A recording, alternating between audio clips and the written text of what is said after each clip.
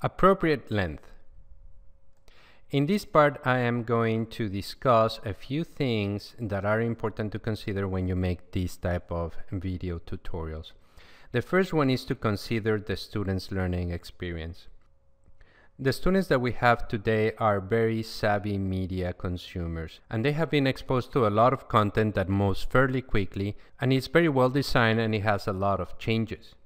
So one of the things that happens when you create a very long lecture via a screen capturing technology is that your students will start getting distracted as you move forward, and their level of performance is going to decrease as time passes by.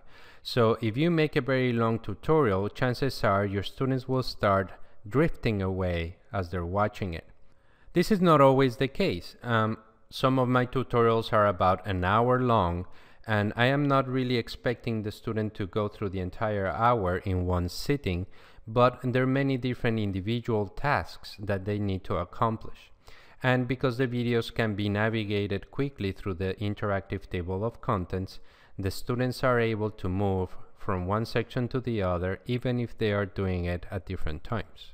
There are other instances in which I have very short tutorials, and those tutorials are meant to keep the attention of the students, and then we jump onto something else where the students can change activity and keep their engagement high. And at that level, we will have another drop down like this that would also signal that we have to change activities once more.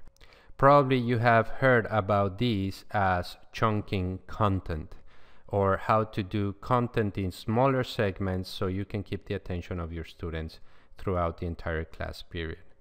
This also takes place when you do this type of screen recordings, and it is up to you to think about it and think what would be the appropriate length for your purposes and for the type of things that you want to create.